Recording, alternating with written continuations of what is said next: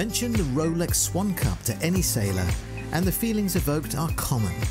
Great competition in an enviable environment, a prevailing spirit of fair play, and an opportunity to sail yachts renowned for their grace, enduring appeal and rich heritage. This biennial event, first held in 1980, unites one of the world's most famous marks of yacht, their proud owners, a noble approach to sailing, and an environment which provides this beautiful and diverse fleet with a nautical playground which brings out the very best in their distinct characteristics. The event is steeped in history and unites one of the sporting world's longest lasting and successful relationships, that between Nautor Swan, organisers and hosts the Yacht Club Costa Smeralda, and title sponsor Rolex. The competition, set to welcome in excess of 100 Swan yachts, comprises 5 days of racing in northeast Sardinia's emerald waters and rocky outcrops.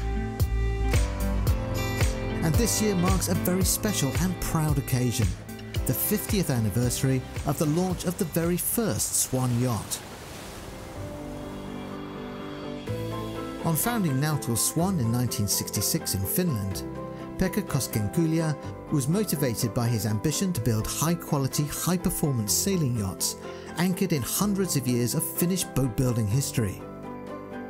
The 2016 Rolex Swan Cup will provide a showcase for the company's rich heritage. The timeless quality of Swan yachts, its range of designs, and provide a nod to its latest innovations and trends.